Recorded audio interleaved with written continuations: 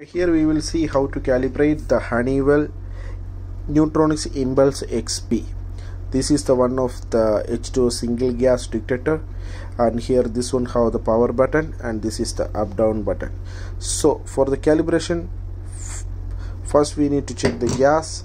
That one should be have hydrogen sulfate 25 ppm, and we need the calibration cap for this. And next we will go press 2 times in the power button and it will go the calibration, zero calibration. Here we can see the empty gas bottle.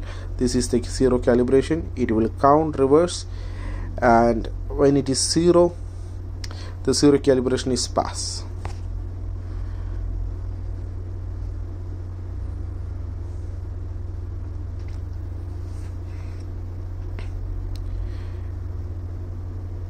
And it's showing the notification. We need to hold the power button for 5 seconds,